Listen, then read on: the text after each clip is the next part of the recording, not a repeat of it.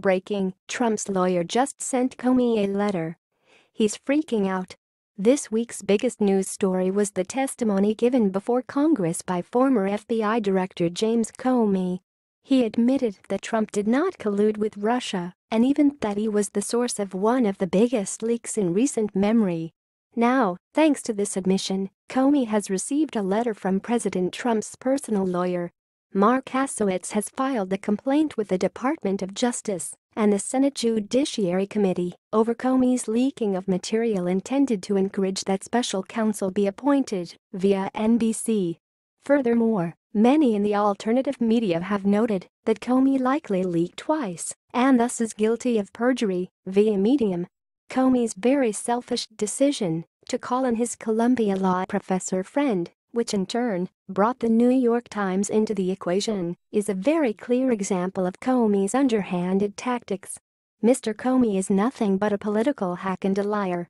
Amateur sleuths on Reddit have poked major holes in Comey's claim that he decided to leak information to the media after President Trump made threats about taping their conversations. Online posters found that the New York Times published stories about the taped conversations long before President Trump made any comments about their existence. This could mean that Comey was the source of multiple leaks, via Reddit. As a whole, the story of Comey's treachery not only paints him in an awful light, but it makes the New York Times, a once respected institution, look like an amateur show run by lazy conspiracy theorists. Even Comey himself chastised the Times for publishing fake news after his own memo leaks were distorted by writer Michael Schmidt.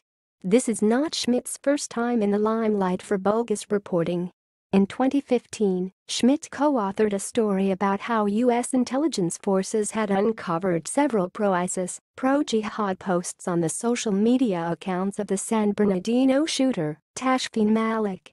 No such posts ever existed, via the Daily Caller. When CNN labels you as fake news, you know you're in trouble. That's exactly what is happening to the Times. The best possible outcome here would be if Comey decided to further testify on Loretta Lynch's efforts to persuade him to change the direction of the Hillary Clinton email server investigation. Doing so would open the floodgates for more investigations into the corrupt world of the Democrats and the Obama administration. Thanks for watching. Please subscribe 24 Hours channel. Goodbye and see you again.